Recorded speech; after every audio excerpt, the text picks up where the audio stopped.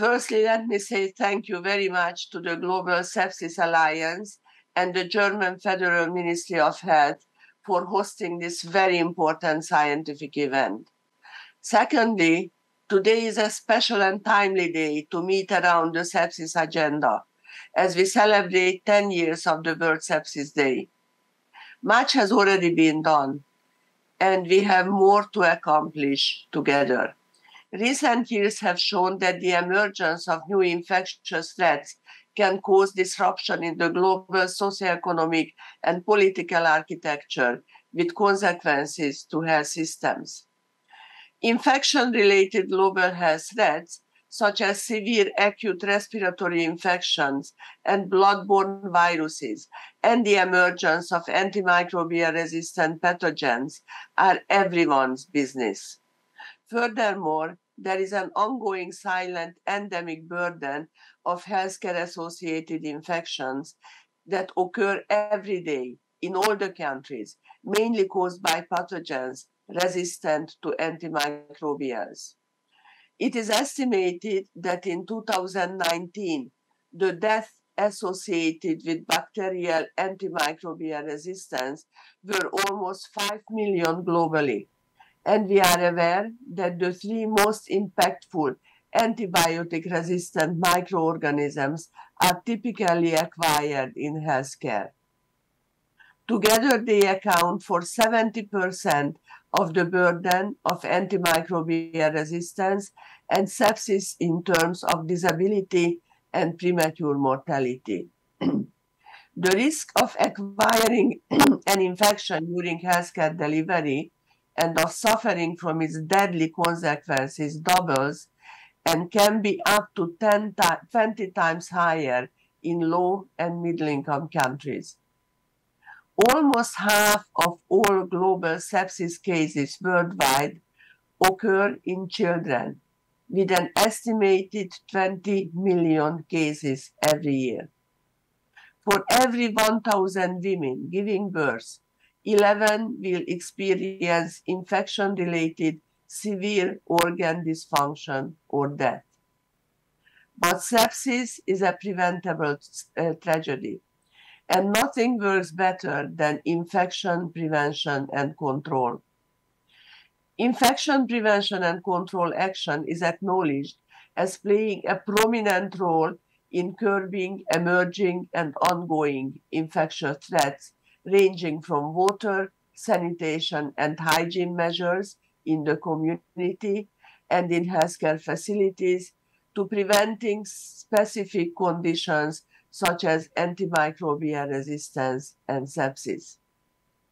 For example, hand hygiene and environmental hygiene in healthcare facilities were found to be able to more than halve the risk of dying because of infections with antimicrobial resistant pathogens. Improving hand hygiene in healthcare settings could save about 16.5 US dollars for every dollar invested. Furthermore, recent data from WHO and the partners showed that the investments needed to ensure all healthcare facilities in the least developed countries have basic water and sanitation facilities are modest. 6.5 to 9.6 billion US dollar over 10 years, accounting for only 3% of current government spending on health.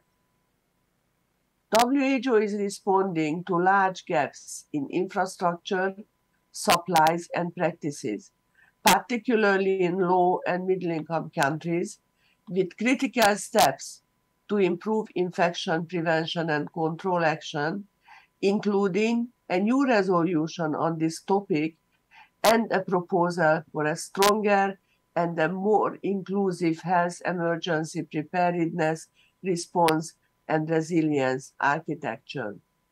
Both were presented and approved at the 75th World Health Assembly in May 2022. Whilst infection prevention and control is key, and perhaps the most cost-effective means to reduce the burden of sepsis, we are also working closely with partners, policymakers, and implementers on several fronts to fight infection-related global and local health threats and achieve the progress requested by the World Health Assembly resolution on sepsis. For example, in the sepsis prevention field, over the last 3 years, we issued more than 20 guidance documents and associated implementation tools on infection prevention. We established the Global Task Force on Water and Sanitation Facilities in healthcare facilities to address key bottlenecks in this area. We launched a WHO UNICEF country tracker online that provides real-time updates on country progress in implementing the 8 practical steps to improve water and sanitation in healthcare facilities. In the context of sepsis epidemiology and surveillance, we published the first global report on sepsis in 2020. We launched a global collection of data on AMR in patients with bloodstream infection through the WHO Global Antimicrobial Resistance and Use Surveillance System, which is called GLASS. We are developing adapted definitions for healthcare-associated infection surveillance, including sepsis, for low-resource settings. In the clinical management of sepsis field, we have developed evidence-based recommendations for the clinical management of COVID-19 and the clinical care pathway, detailing the patient's journey through the health system. We recently published chapters on management of sepsis and other septic complications of severe infections within the WHO toolkit for clinical care for severe acute respiratory infections. We are currently working on the new sepsis clinical management guidelines and the WHO academic course on primary care to support first contact providers. In the field of prevention, diagnosis, and management of maternal and neonatal sepsis, we are supporting research on improving adherence to best practices in prevention and management of sepsis. We are convening policymakers and experts to develop policy and regulatory pathways needed for the Streptococcus B vaccine. We have published key findings of implementation research on the outpatient management of possible serious bacterial infection from 7 countries in the neonatal infection collection.